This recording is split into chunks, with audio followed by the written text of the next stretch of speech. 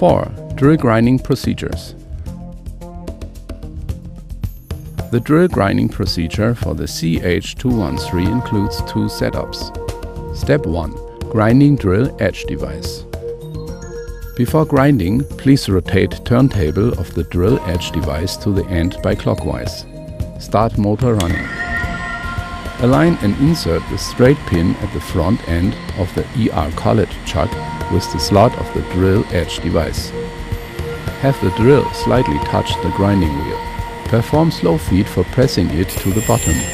Then turn counterclockwise and clockwise revolves until grinding sound disappears. Take out the ER collet chuck.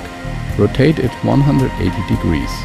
Repeat both procedures for repetitive grinding to finish the drill edge grinding. Angle adjust for drill edge. Use a 4mm hex wrench to loosen the screw A1 by counterclockwise on the drill edge device. After adjusting fit angle, screw A1 to tighten by clockwise. The angle of drill edge is from 90 degrees to 140 degrees at will. Rotate clockwise to decrease, rotate counterclockwise to increase. Step 2. Grinding center point device. Align and insert the straight pin at the front end of the ER collet chuck with the pin of the drill center point device.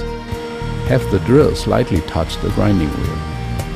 Perform slow feed for pressing it to the bottom, then turn clockwise and counterclockwise revolves until grinding sound disappears.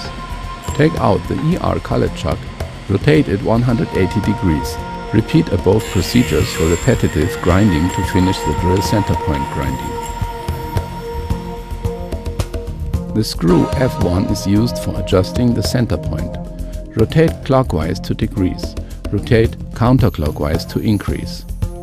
The different grinding dimension of center point that have big, middle and small size could be adjusted by user.